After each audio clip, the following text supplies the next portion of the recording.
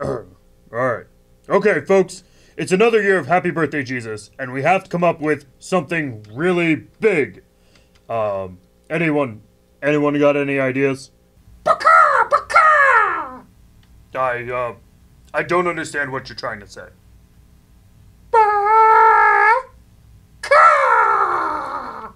Nugget, I don't speak chicken. Is there anyone here that can translate? Hoo! Hoo! Hoo! Why did we let the birds into the planning committee? Fireworks!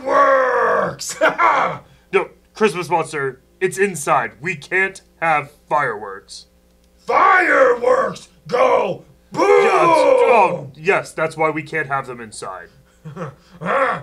Fireworks! Taste good! No, don't try to... No, Christmas monster.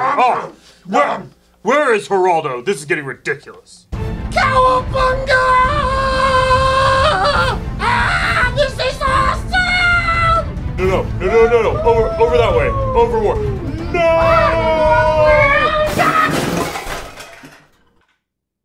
Wow! This new cape is awesome! Geraldo, what are you doing? We're trying to plan Happy Birthday, Jesus. You should do a Happy Birthday, Jesus about superheroes like me! Kids love superheroes! If you could do that, it would be so awesome! Geraldo, that doesn't even make sense. How could you tie superheroes into Jesus? It just doesn't work. Well, actually, Walter, What? Wait, who exactly are you? a random puppet scientist. Well, think about it. Jesus was actually the very first superhero. He walked on water. He healed the blind. He created food. He could control the weather. And he rose from the dead. Sounds a lot like a superhero to me. See? I knew this was gonna be a good idea! Well, I can see how Jesus could be a superhero, but we don't know how he got his powers.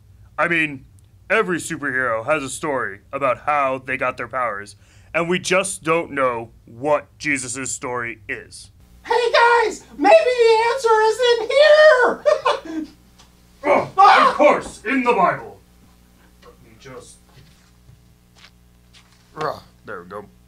Let's see here. Words. Da-da-da-da-da. Da-da-da-da-da. Oh, there's a number there. Let's see here. It should be right under this line with this one. Walter, are you saying you can't read? Well, can you read? Yeah, I can read! Geraldo, are you telling me the truth? No, I figured. I can't read. I know. So the answer might be in there, but none of us can read! If we could only go back in time! Actually, funny you should mention that, Geraldo. Because we do, in fact, have a way to go back in time. You have a way to go back in time? What is it? Some kind of silver DeLorean with a flux capacitor? That would be ridiculous. Wait, where'd it go? Years ago, I designed a golf cart. You can see here that it has a shroud coming out the back. Now here's the plan. We all get in the golf cart. When the lightning strikes the clock tower, it will electrify this cable suspended over the nearby road.